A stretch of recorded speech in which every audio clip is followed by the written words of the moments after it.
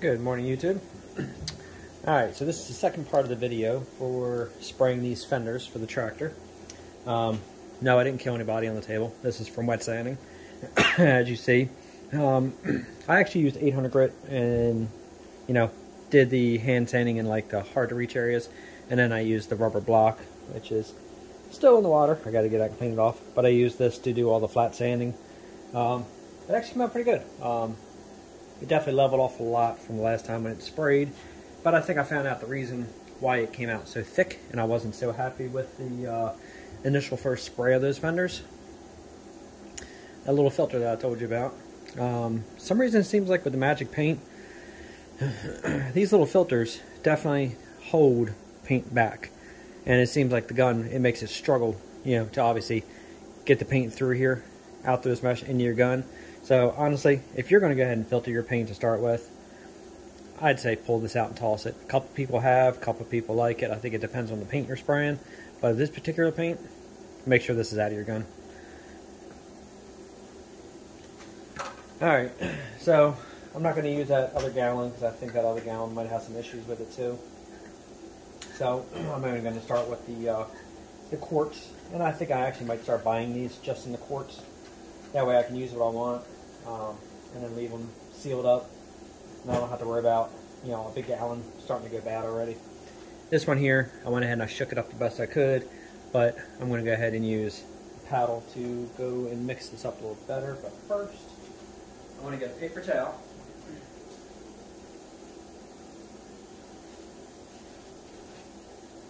And my rubber gloves. Because as nice as this paint is, this shit sticks to your hands very well. So, sorry about that. I should have prepped all this before I started. But, so, I decided to go another route with this tractor paint. I caught something last night that, or should I say, saw something last night on YouTube that caught my eye and made me start to think that even though I'm doing a two-tone paint job on this tractor, I think I'm going to add a little bit of pigment into the clear coat. I think I'm going to give it just a little bit of pearl, I think, in the clear coat. And a couple of the videos that I saw on some of the projects people have done, it looked really nice. So it got me thinking, this tractor here, obviously I'm not doing it, authentic original restoration already, but yet everything on the tractor is clean, painted, refurbished, new, but to the way I think it should look to make certain points of this tractor pop out. Well, I went through all the different the pigments, for the powders, and I found one that I like that is very subtle, and I'm only going to use maybe a teaspoon for that whole quart to mix up in the clear. And I think it's going to be nice. It's going to give that paint like a nice shimmer, especially with doing, this red, and then I'm going to use the IH white. It's almost like I guess like off-white, not quite an ivory. But two-toning the tractor paint to start with, and then doing the clear coat over top of it with that little pearl. I'm actually excited to get this thing painted completely and start doing that. So, but anyways, that's my ideas on the tractor. So we will see how that pans out as I'm doing it. Like I said, because this particular one isn't just a, as Farmall produced it kind of restoration. So I want it to look nice. I want it to be different. I want it to stand out, but I want it to be tasteful without pulling too far away from its heritage. So usually in the gallon, when you do this, you'll see all the color of the black rise to the top. Yes, it's just a impact driver. But I like to do this, get all around the bottom edges, all around the sides on new quarts, gallons, whatever you open. Bring everything to that surface.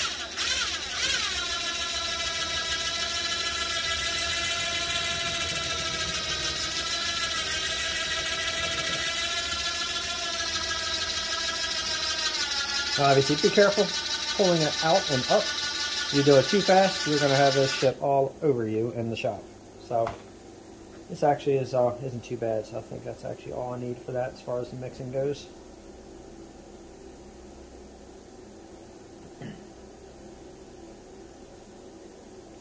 Now, as far as my ratios on here, I still think doing like the 16 quarts of paint to the 4 quarts of reducer and 4 caps of hardener seem to work fairly decent. If I can't get it to come out, I want this paint this time. I'm going to mess with it. I might even go to 5 quarts of the reducer. I want this to come out a little bit more wet, and I want to see if I can get it to come out of the gun, you know, a little bit more of a mist rather than come out so thick, because I want the paint to actually come out in the fine droplets, so that way it, you know, meshes into itself and lays flat versus come out in the big fat droplets, which will basically just stack up and then gives the look like it did on the last time painting these. You can get away with it on small parts, but when you start doing big flat areas, there is no hiding it. If it comes out bad, it's going to come out bad. Alright, so that's good there. I'll come back and I'll clean this off later. I don't want to sit here and have the video me showing you guys how to clean a mix. Alright.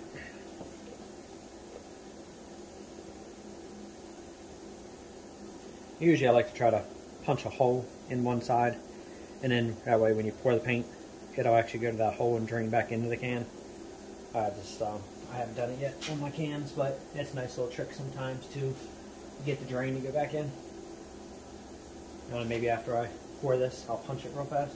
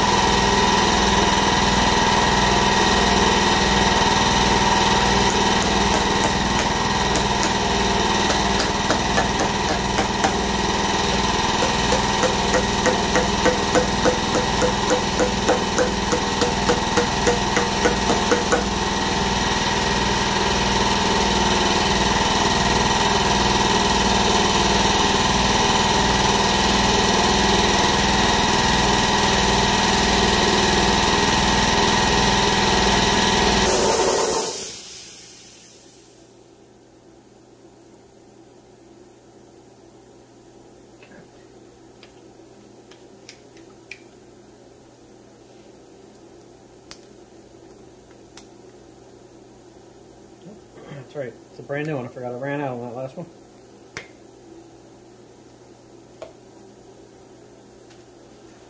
Alright, so again, 4 caps. 1, 2, and that was a little overfilled, so I got a little less than that one. 3, 4. Now I'm going to mix this a little longer than I mixed the last time too. See if I can really get this a lot thinner.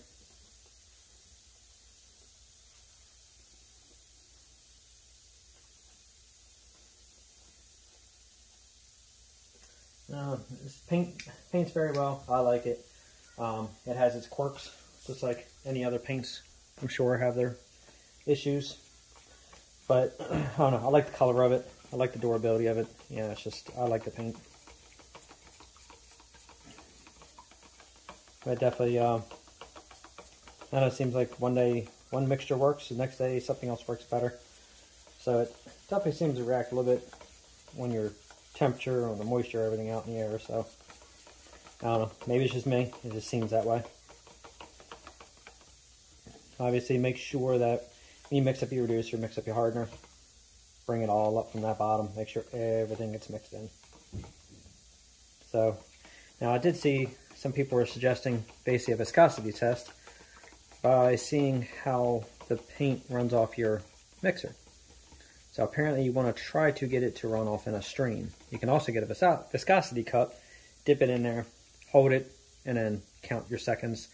Depending on the requirements of the paint, how long it takes to empty that container out. I haven't gone that far yet, but I see that runs out pretty good. Nice straight stream. Now, what I was told and what I seen was when you lift this out, see how that runs in a straight stream? If it comes out in the stream and then starts dropping like big drops almost right away, too thick. You want to basically have it mixed up so when you raise this out, steady stream goes from your stick to your container. So hopefully it's not too thin. I don't think it is. It's about the same mixture I usually do. Actually, I think I went 14 ounces on the paint and then 4 ounces on the reducer. So I just, from what I'm seeing so far, I think that's about the mixture that may actually work very well for this. So just in case it works out, just to make sure I set it, I went 14 ounces of paint, 4 ounces of reducer, 4 capfuls of the hardener.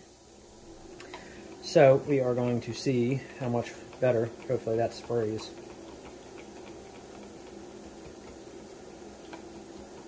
Obviously, with the magic paint on the back of the cans, on the gallons, it just says 1 gallon of paint to 1 pint of reducer. So obviously you can divide that up, break it down into eighths. I don't know, it came out to, I think for 2 ounces of reducer, I think it came out to like 16 ounces of paint. I don't know, personally, it just seems like it needs to be reduced just a hair bit more than what it's called for. Now I was told not to deviate too much from it, because if you deviate too much from it, and then you're going to basically screw up your mixture of your paint. But I think that is mixed in very well. It's got a nice stream. Okay. Alright, I'm going to hit pause. I'm going to go ahead and head over to the paint booth, bring everything over. We're going to fill up the gun. That little after filter is out. So hopefully that'll spray better. Obviously I'm going to start on spraying the small parts again, and then we're going to spray the fenders. Then when I go over, I'll show you the fenders, the wet sanding, what I did just to flatten the surface, and then we're going to get painting. So I will turn it back on once we're to the booth. Alright, so as you see, like I said, I just wet sanded enough to start knocking into some of those high areas I didn't like. It actually feels really nice. It's really smooth to the touch. Definitely happy with how it came out. Knocked down a lot of what that stuff was. All through here. Obviously I didn't bother getting into like all the little nits and crannies, because honestly the fender itself still had imperfections in it. It's an original tractor fender. So everything came out good. I think this next coat of paint going over it is definitely gonna, because it's pretty thick paint, it's gonna fill in. I just didn't want to have it looking like it did when I first sprayed it, spray over it, because all it's going to do is basically go over top of all the highs that I did wet sand, and then it would have just been the same effect, just thicker. I wanted to knock all that down. Honestly, the fender so far the only thing that gave me the issue like that, but I think it was more or less the mix of the gun. I think it was that filter. There's a lot of things that contributed to it. You don't see it as much on the chassis, because chassis has already got all the casting marks and the things on it, so you don't see as much unless you decided to really sand down all the castings and really smooth the chassis out. This tractor, I wasn't going that far on, but when I do the V8 tractor, I think we're going to go pretty special on that one. I have a really nice paint job in mind. I think I'm actually going to use House of Colors paints on the tins on that tractor. The V8 conversion and everything, yeah, I'm looking forward to the next one. But this one here, this is kind of my baby here, so I like this one. Alright, let's go ahead and see if I can get this in without spilling it.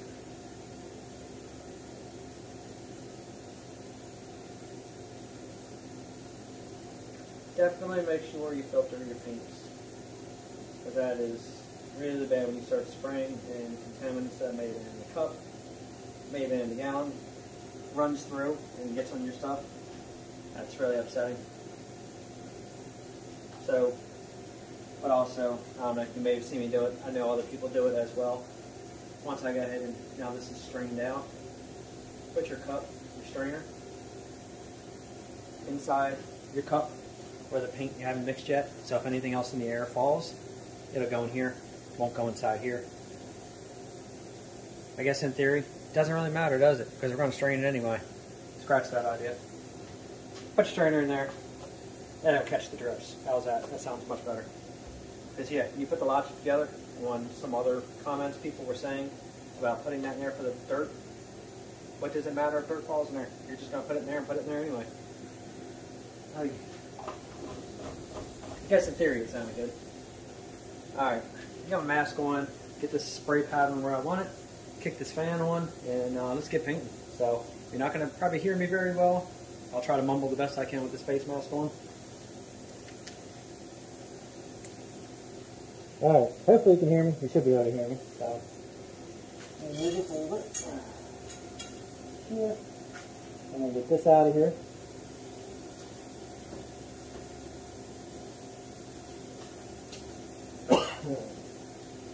Alright, let's see where we're at on my spray.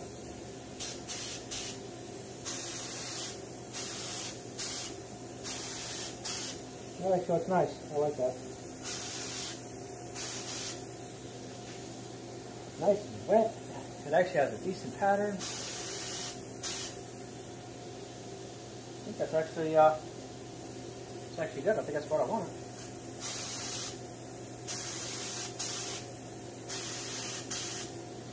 Yeah, that's not coming out lumpy at all. Alright, so as I said, 14 ounces of paint, 4 ounces of reducer, 4 capfuls of hardener. Seem to work very well to pretty much get you a full, it's 2 ounces, so that'll get you, and then what's in that cup over there, mixes up about 20 ounces in total. Makes sense, 14, blah, blah, blah, yeah, 20 ounces, 20, so you get a full cup of paint. That should be more than enough for me to do what I have to do.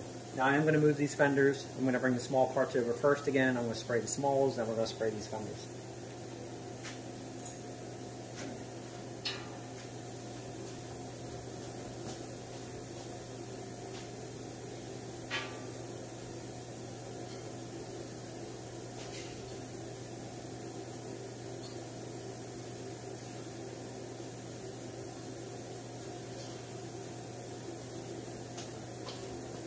Alright, there's all the parts again.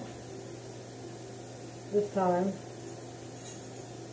now I'm going to spray these one at a time.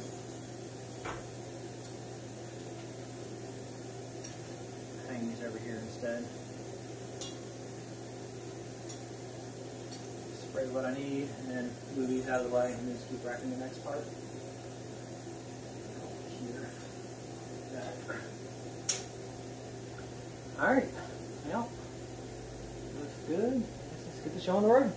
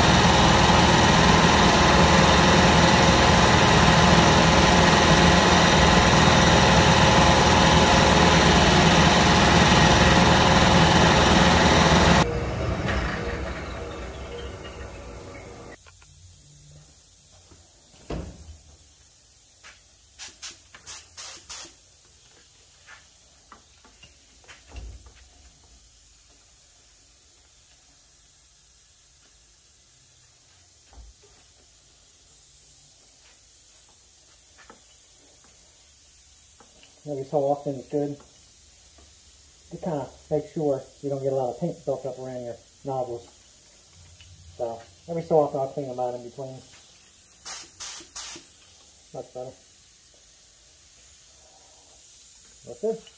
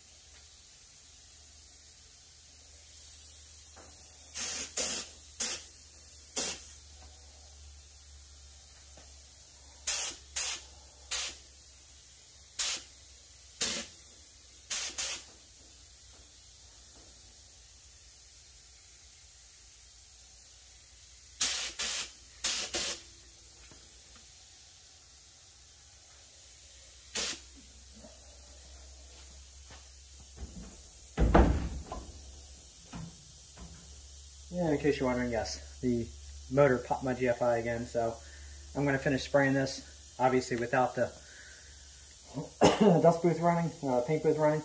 I got my doors open, got a fan rolling through, pull most of it out, and then after this video, I got a motor to replace that with, because, yeah, I ain't dealing with this one anymore.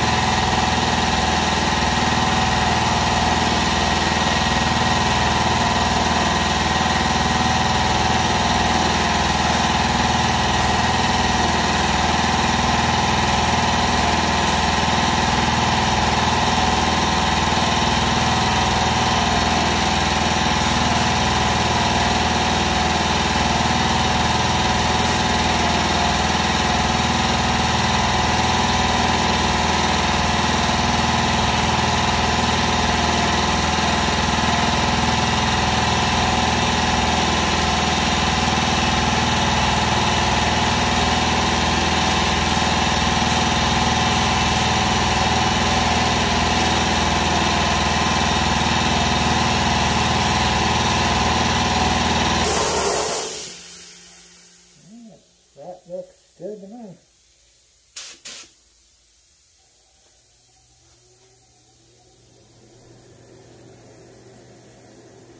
Yeah.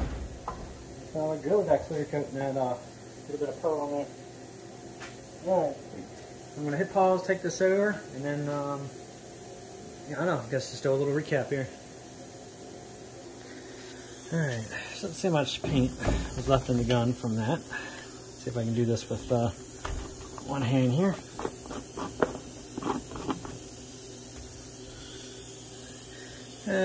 Quite a bit of paint. So I think this job here, I could have got away with mixing probably 10 ounces of paint and then just cutting back to probably 3 caps and 3 ounces of reducer.